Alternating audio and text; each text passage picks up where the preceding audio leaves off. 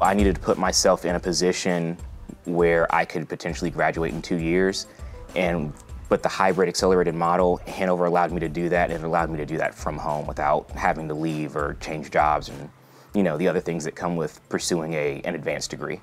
You get here and it is go from the moment you step on campus, from the moment you step into the refinery. Things that I enjoy about it, I love the hands-on component.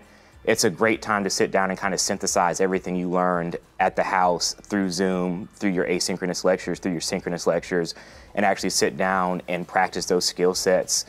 I love the fact that we have the asynchronous lectures, so I can sit down at any point in time, I can watch my videos, I can take my notes, I can do my prep work for class on the weekend, and then I can go into a synchronous lecture and I've already got what I need written down. I have an easy reference check, I can ask questions I need to ask.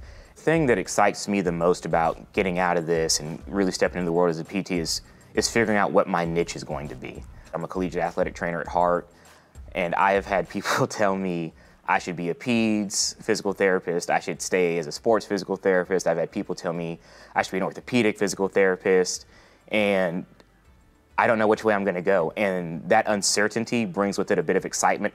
And I enjoy that. I look forward to it. I look forward to seeing where I am this time next year, because I have a very strong suspicion I won't be the same person in the same place.